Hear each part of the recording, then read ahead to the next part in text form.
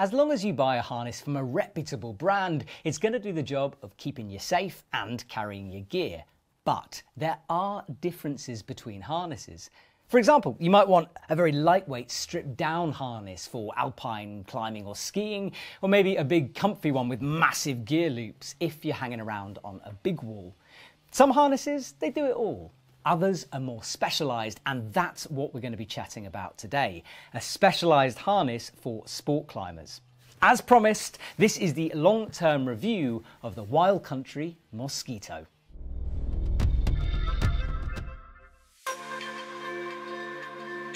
When I first started climbing, I bought an all-round harness, a workhorse. I think it was a Black Diamond Momentum, and was fine. It did the job perfectly. I did all types of climbing, but I started to want something a little bit lighter for hard sport climbing.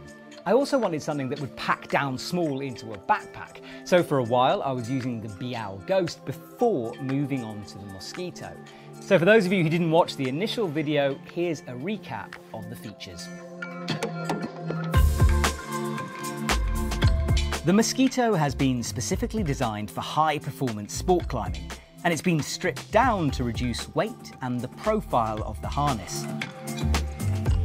The Mosquito's only 220 grams, and that's slightly lighter than the Petzl Sitter, which is considered to be an industry leader in the field. It has a laminated waist belt, which has internal load-bearing webbing. This spreads your weight throughout the harness, eliminating pressure points and therefore making it more comfortable. Continuing on that comfort side, there's a mesh padding with a seamless edge design, so nothing to catch and rub on your skin. That mesh padding is fast drying, so if you're sweaty, it will quickly become dry.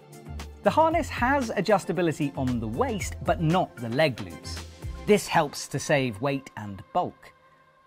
It does mean that you've got to get the fit right, as you can't readjust it for different thicknesses of trousers or to remove them easily to go to the toilet. Not an issue for many sport climbing redpointers, but worth bearing in mind.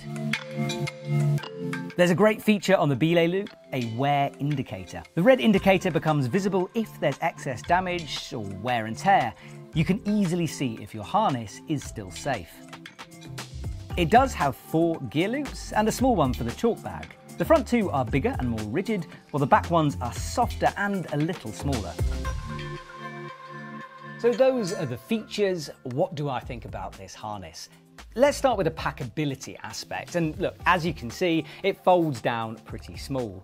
This is a medium and I actually wear a small, so it's even smaller in my backpack. And that does make a difference, especially if you're traveling lots on aeroplanes. Having something with a low profile is pretty useful. Now the minimal side of it as well, I've loved that. And look, I am the first to say that wearing a fast and light harness like this is not going to make you climb 9A overnight. Of course not, that's your ability. However, what it does do is just eliminate another factor.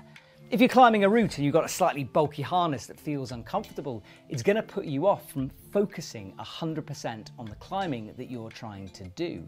I mean, look, if you can eliminate that, why not do it? Especially if you are redpointing a lot. Now, the gear loops are always something interesting with a harness like this. If you are trad climbing or you're mountaineering with tons of equipment, having that floppy back gear loop is not going to be great. You want something big and rigid on the back. But obviously this is not what it's designed for. At most, it's going to have 10 or 12 quick draws that you can put on a route if you're on sighting. But for a lot of people with this thing, you're not going to be wearing anything on those gear loops. The quick draws will already be in the wall for your red point. And yes, I know there's a whole pink point, red point debate, and I'm not going to get into it now, but the basics are true. Most people who use this, they're just going to be red pointing. Over the year that I've been wearing it, it's performed very well, and I have used it for lots of different things, including alpine climbing when it's like a ridge route or something like that. Because if I'm grabbing a harness, I like something minimal on me, so it is at the moment my first choice. There's been no real wear and tear, and compared to the BL Ghost, which did show some wear and tear, especially with the elastic bit at the back, this seems to be a bit better than that in terms of overall quality. This harness feels great when it's just you, the harness and the wall, with no other extraneous circumstances. If I'm climbing topless, for example, that comfort thing, that does make a big difference. Nothing catches, it doesn't feel uncomfortable. And the design for the waist belt, which helps spread your weight, that does work. When I've taken big falls, it feels fine, and honestly, it's not too bad for hanging around on as well if I'm dogging a route or something. It doesn't cut into me in weird places, so I've liked that. The lack of adjustability on the leg loops, for me, isn't a problem. Like, they fit me, there's not a huge difference if I put trousers on. If I was going like winter climbing and I had Gore-Tex trousers and long johns and all that stuff on, then it might start to get in the way.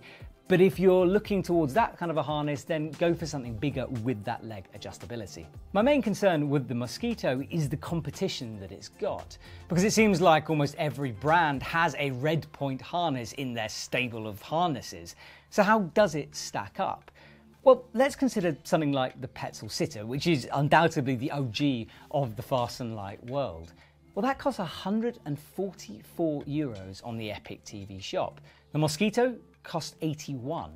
The BL Ghost is about the same price as the Mosquito, but the Black Diamond Airnet, that's €133. I was, of course, lucky enough to be given one of these harnesses, but if I was sitting there paying the cash, I think I'd head more towards the Mosquito and the BL Ghost side of the price range, rather than the Petzl Sitter and Airnet.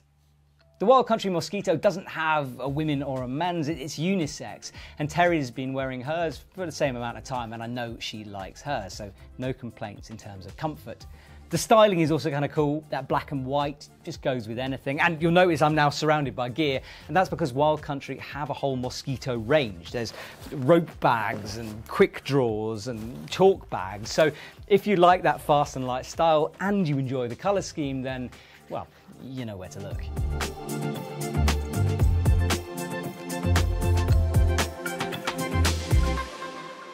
So having used the harness for a year, it's still the first one that I'm grabbing out of my cupboard and putting into my bag. And yes, I know that's not a particularly scientific reason, but for me, it's a good indicator of the quality of that thing. So if you want to pick it up, you can check out the links on the EpicTV shop to the harness and the rest of the Mosquito gear. And let me know if you've been using the Mosquito. Do you agree with my opinion? Comment down below. Thanks for watching, and I'll see you soon.